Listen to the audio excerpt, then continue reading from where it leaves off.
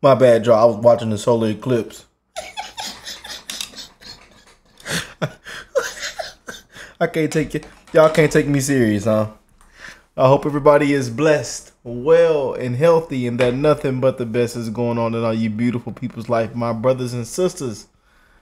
Oh, man, I hope everybody's having an amazing week, man. God bless all you beautiful people.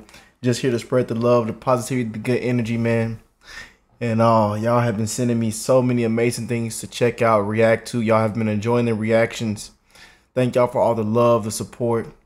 Drop a like if you haven't already. And as you can see, we are jumping straight into it, you guys. Oh, boy. Black woman goes off about Trump and the Dems. The lefties, the left. Turn around, put your heads behind the back, and it's time for somebody to go to jail. Let's check it out, you guys. And fun fact, if you don't know who Devin Gibson is, the Gibby Gang, D Gibby, man. We've been watching him since he was doing music reactions. When he first started his channel, or started, you know, going crazy and doing, I came across some of his music reactions, and I loved his music reactions. I was I was reacting to music as well at the time, and I think I only had like 5,000 or 10,000 subscribers, man, on my other channel, and we're finna hit 200,000 on my channel where I do music reactions and stuff like that. So we've grown, we've came a long way, y'all. We have came a long way. It's a blessing, man. But it's just amazing to see how far he's came, man. It's a blessing. But without further ado, let's go and jump straight in. They hate capitalism, yes, but they love to use us and live off of capitalism, while they spout an anti-God, anti-America rhetoric.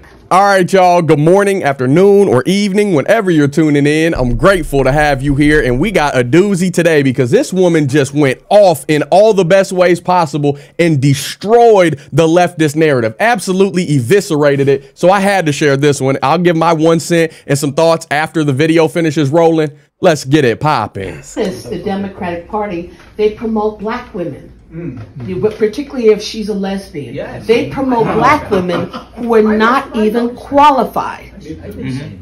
We have seen with the diversity, equity, and inclusion, which is really racism, which is really saying, well, black people just, darn it, they're not smart enough, so we have to give them handouts. And you're pushing black women who are not qualified. Dr. Claudine Gay of Harvard. Yes.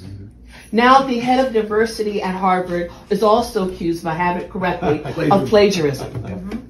And we'll get to Fannie Willis, who was elected as a DA in Fulton County, Georgia, primarily because she's black, in my opinion. And we hands behind your back, ma'am. Turn around. I said turn around. Hands behind you. I caught her. We're in corrupt Fulton County. We're in corrupt Fulton County. I caught her. They caught her stealing. And then she took the money and went on trips and vacations and bought designer shoes, tequila bottles with some fella named Nathan. I'm going to pick him up next. We're going to get him. But the black man, where is he? That's done deliberately. And this started really in the 60s, where the Democrats pushed policy, right, that said to women, particularly black women, you don't need a man in the home. We'll give you more money if you're single. And I grew up in the 70s, and I saw the effects. I saw it in the 80s, the broken home. Now it's more dysfunctional home, where you have some women with 8 children by 5 different fathers. Exactly. They don't know who their fathers are, in and out. It has almost destroyed the black community, but they're doing. It's sad, y'all. It's so sad. It is sad, man. Look, you see the fella in the back? He's.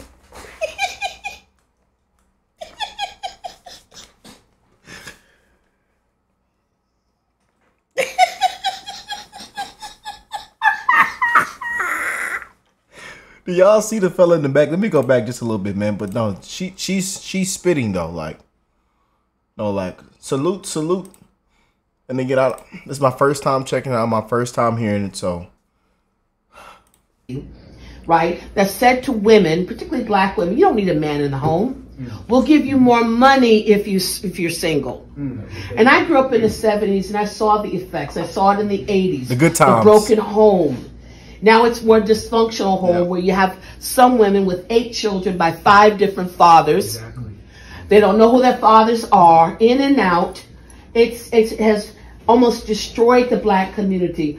But they're doing it in a different way now. They're promoting black women and want black men to be down here.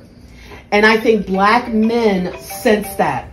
And they know that Trump relates to them. They relate to Trump very well. The evil Barack Obama. Barack Obama is a foot soldier. Oh yeah, for the globalists. Elite. Oh, absolutely. Yeah. Barack Obama was a plant. Yes. He was. And now they want to put Michelle. Barack Obama was a plant. He did nothing for the black community. Nobody even knows who he is. Did he ever come back to Chicago with as much crime to talk to young black men? No. He doesn't give a damn. He doesn't.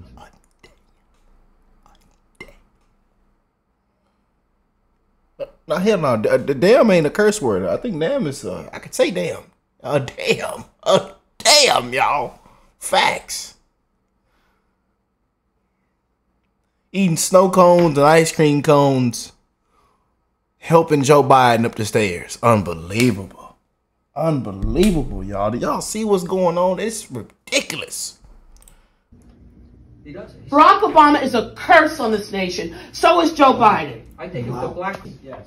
We provide the money for his Marxist socialist programs, pushing abortion in Africa and other things. He didn't care about us. No. He didn't care. That gave rise to Trump. Because Trump actually listened to us. He actually cares. Many of us, I mean, it was bad. At least Bill Clinton BS that said, I feel your pain. But at least he said it. Barack Obama didn't give a damn. He should have never been elected. Before he was elected in 2000, he got elected in 2008, my mother sent, may God rest her soul, letters to black churches, warning them about Barack Obama.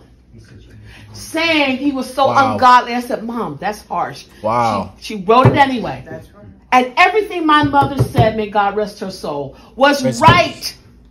He hates this country, but he wants to live off the fat of the land. And he is. Like the founders of Black Lives Matter. They don't give a damn about black people. Nope. They didn't have to spend one dime to help build a black business. But these lesbians, they bought homes in predominantly white neighborhoods. Yes. See, they say they hate capitalism, but they love to use us and live off of capitalism while they spout an anti-God, anti-America rhetoric.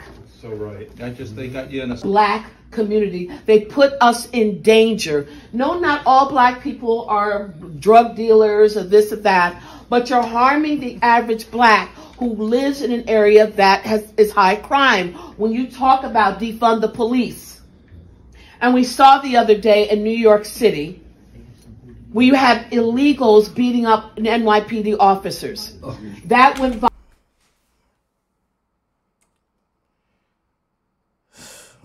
And salute to our law enforcement. Salute to our first responders. Salute and love to the ones that put their life on the line every single day, on a daily basis, man.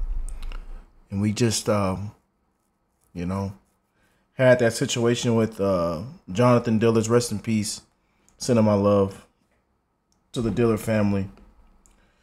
You know, that shouldn't have happened to begin with, you know. Criminals just roaming free, smiling. Nothing's being done. And now a son has to grow up without his father. It's ridiculous. Viral. But under Trump, something like that would have been dealt with immediately. He would have spoken out immediately. Alvin Bragg, from what I understand, helped them to get out. No bail.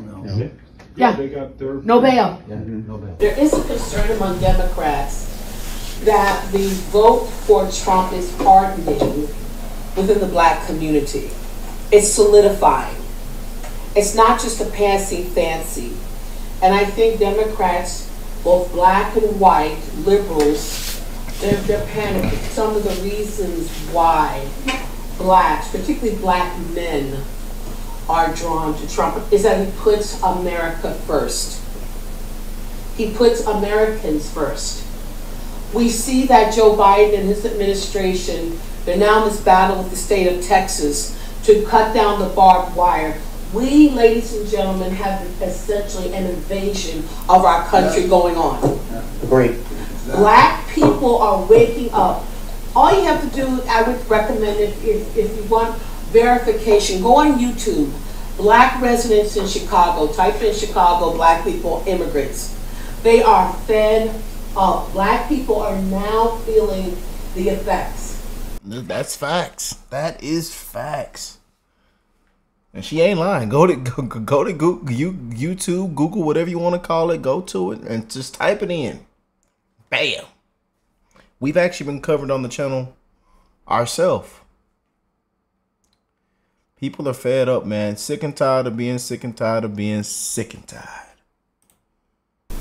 You know, when these liberal mayors, oh, we want to be a sanctuary city, New York, LA, even Newark, New Jersey. We want to be a sanctuary city. But you see, they don't put the illegals where Nancy Pelosi lives, where the elite live. They put them with us. And I'm not anti-anything, but it must be done correctly and fairly. I mean, the hypocrisy of these leftists and liberals is stunning. That was gooder than chicken right there. Y'all may disagree, but the way she just tied all that together and then put the hypocrisy bow on top at the end, oh, I love it. God bless that woman. Just out here dropping nothing but facts and preaching the truth. And I think Donald Trump... Truth. Can we get up? Hey, y'all comment down below. Truth bombs. Truth bombs. And I need y'all to comment down below Trump 2024 in the comment section. Trump 2024 and truth bombs.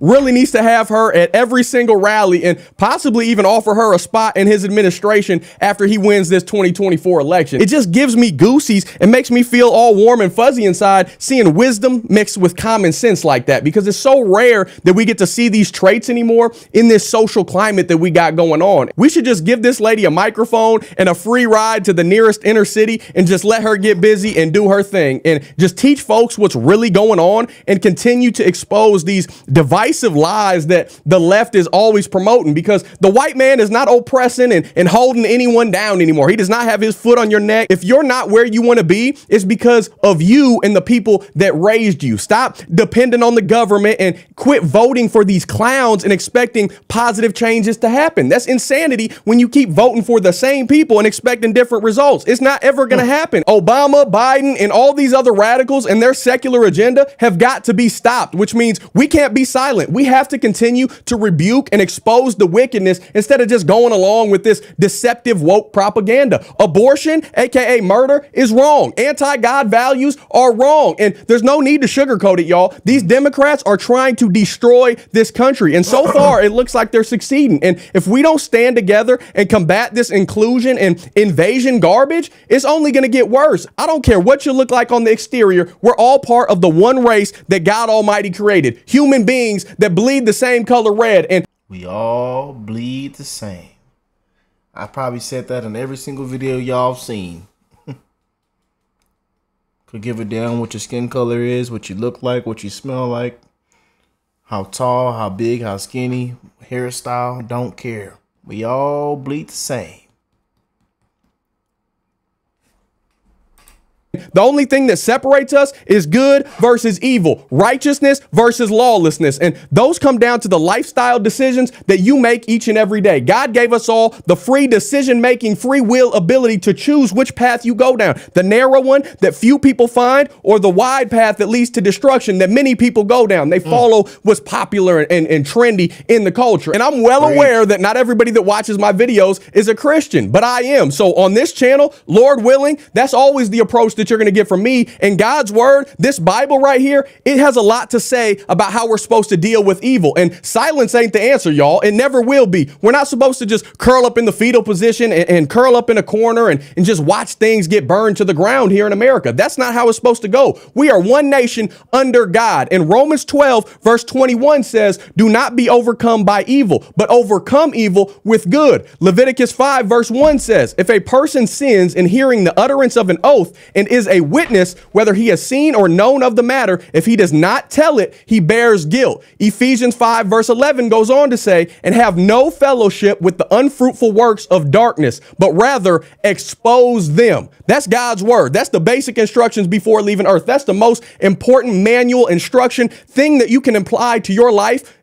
ever, period. From the beginning to the end, God is the same yesterday, today, and forever, the Alpha, the Omega. And if you're not abiding in his word, if you're not living by his guidelines and moral standard and your compass aligned with him, you're doing it all wrong. And it is all out spiritual warfare that we're faced with every single day right now in this very moment. And we're going to win as long as we continue to stand firm in the truth and speak that with love. Continue to put on the full armor of God every single day and resist caving into the sin, then we can overcome all of the evils that are in this world. And Lord, I know that you're in complete control at all times. And I pray that you let the scales fall right off the eyes of these people who are still blinded by darkness. And I pray that they repent and put their faith in Jesus as their Lord and Savior so that they can step into the light and really get to experience what eternal salvation and peace and freedom and the only fulfillment and contentment that you will ever have and need is in Jesus. I pray that for all of these people. Amen. So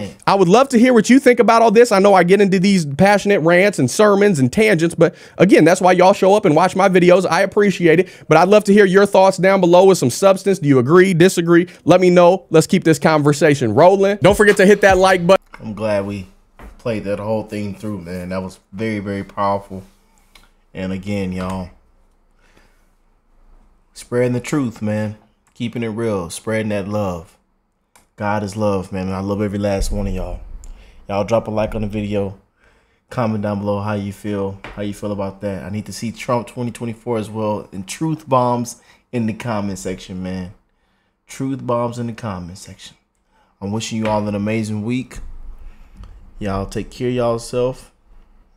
And remember to spread that love, man, because you never know what somebody's going through. And I will catch you beautiful people in the next one. Peace and love, y'all.